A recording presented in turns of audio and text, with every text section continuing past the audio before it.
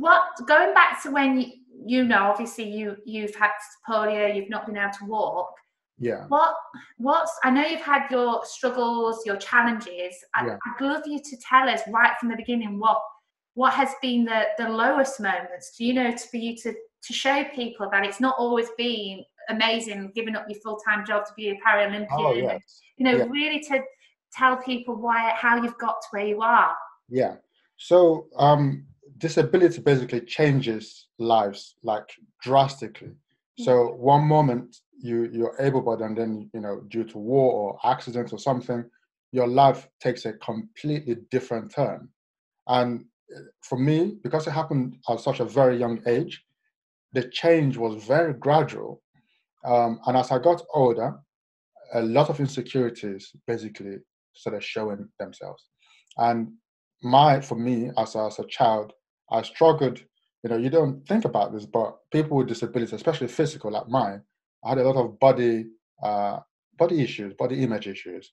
Because when you have, where your legs are not the size as every other average normal person's legs, you kind of, find, going to swimming pools, in the public swimming pools, and going to, I learned to swim at a very late age because of that. As far as I was concerned, I didn't want to show my body in public places. I used to wear shorts and put tracksuit on top of that, and I put jeans on top of the tracksuit just so I can have that volume and stuff like that. I remember growing up as being huge insecurities for me. Yeah. And when I think back now, every aspect of my life was basically governed by, a lot of insecurities to do with a disability, from what sort of job would I be able to do in the future. Yeah.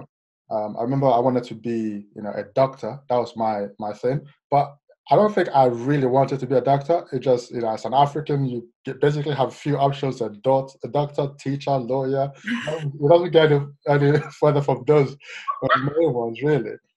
And I couldn't choose any of those. I couldn't be a teacher because I had to carry, things around, Yeah. this case around, and so on. So on crutches, I wouldn't be able to do that easily. I couldn't be a doctor because I had to go from one patient to the next, and I had to run if a patient needed me urgently. And I just kept analyzing these things, and all I could see were limitations everywhere that I looked. And I remember speaking with one of my teachers at college. This is when I moved from Nigeria to England with my family. I was 14 years old at this point. Yeah.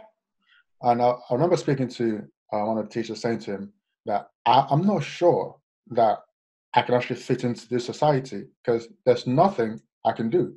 I'm studying, I'm doing all these things. I'm studying IT, business, and history.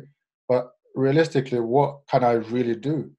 And then he basically inspired me and told me about his son who works for IBM and is a computer programmer. And you don't need to actually do much else but sit down and type into a computer. You've got your brain. You could do so much more. And he also corrected a lot of my misconceptions. So there are lots of disabled doctors out there. My preconception that you need to be so physical might not be 100% true.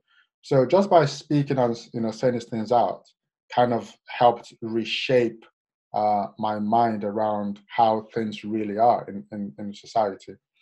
But deep down as a child, I was always kind of out there. So I've been active regardless of my disability. Yeah. I'll be the goalkeeper. If I can't play the football, I'll be the guy at the goalkeeper, Yeah. and they'll let me use my crutches. So I would extend my crutches to catch the ball, and it was okay for them because I couldn't jump off.